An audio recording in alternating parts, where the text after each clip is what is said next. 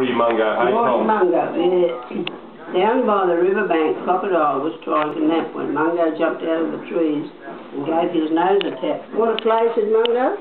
"I know a good game." "Really?" said Crocodile suspiciously. "What's its name?" "Funny Faces," said Mungo. "What do you say?" "I'm not sure," said Crocodile. "I don't know how to play." "Easy," said Mungo. "All you have to do is to pull a funny face. Look, I'll show you." And he took hold of Crocodile's jaws. "Oh, I don't think I'll be doing that." Must have been a happy crocodile, I reckon. Mungo pulled on the jaws and passed one over the other and he jammed them together. Oh, he's got his teeth stuck across each other, hasn't he? Yeah. That'd be awful. "Hey, Croc," he giggled, "that's a really funny face." What's that?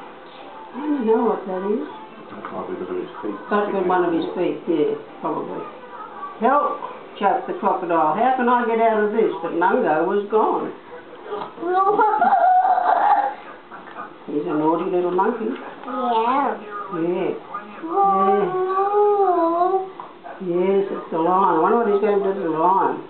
The lion was trying to have a doze in the sun when Mungo swung down and said, "Want some fun?" And then he added, "Come on, I know a good game." "Yes," said the lion suspiciously. "What's its name?" "Funny Faces," said Mungo. "What do you do?" "I'm not sure," said the lion. "I don't know how to play." "Easy," said Mungo. "I'll show you."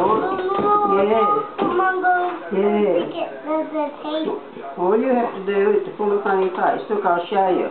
And he took hold of the lion's bottom lip and pulled the lip over the lion's nose.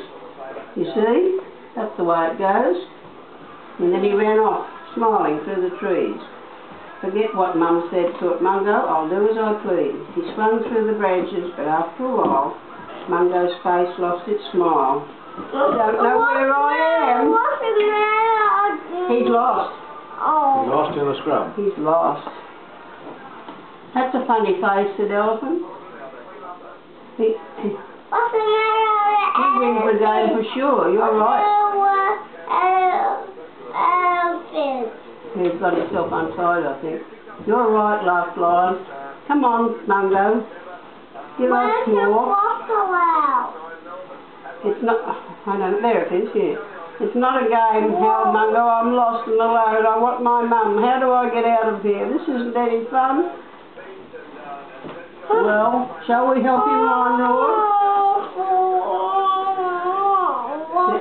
"That's Mungo, and he's unhappy because he's lost." "What do you think?" "I'm not sure," said Elephant. He did disturb my drink." "And he woke me up," the Crocodile complained, "which really wasn't fun. He wrecked my rest too," Lion said. "You're not the only one." "If we agree to help Mungo," the animals all said. Yes, he's picked him up. "No more funny faces. You get that into your head." What the elephant get on? Yeah. And Mungo looked much happier than he'd done in quite a while. "No more tricks," Mungo promised, and he thanked them all. Being lost and alone isn't fun anymore. That's the end. And I think Daddy's getting ready to go now. I can't do very much if Dad's going. You've got to go with Dad. I'll do a good night kiss before, a bit of a good night kiss before Dad's ready to go. When he's ready to go, you have to go.